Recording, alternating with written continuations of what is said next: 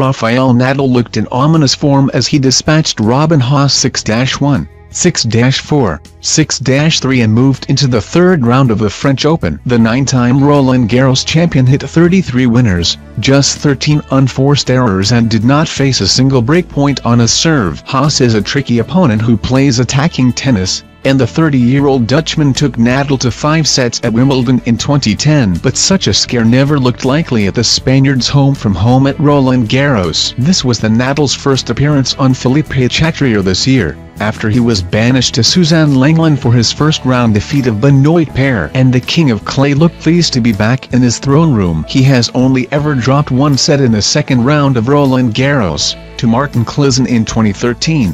And he is once again into the third round without expending much energy. The 30-year-old has had an impressive resurgence this year, losing to Roger Federer in the Australian Open final and winning 3 clay court tournaments in a row. He is now 17-1 on his favored surface this season. He is heavy favorite to win an unprecedented 10th French Open, and this display will have done nothing to dampen those hopes. After his opening match against Paire, Nadal challenged himself to improve on his serve in the next round. He certainly delivered on that homework assignment, landing 70% of first serves and only dropping 13 points on his own serve in the match. The 14-time Grand Slam champion has historically lacked variety on his serve, relying on the left-hander's angle to slice the ball towards the opponent's backhand. But this season, having added Carlos Moya to his team, he has added a lot more variety and looks all the more dangerous for it. The other shot that he has worked on, and that looked mighty impressive here, is his double-handed backhand. He made only 3 unforced errors on that side against Haase,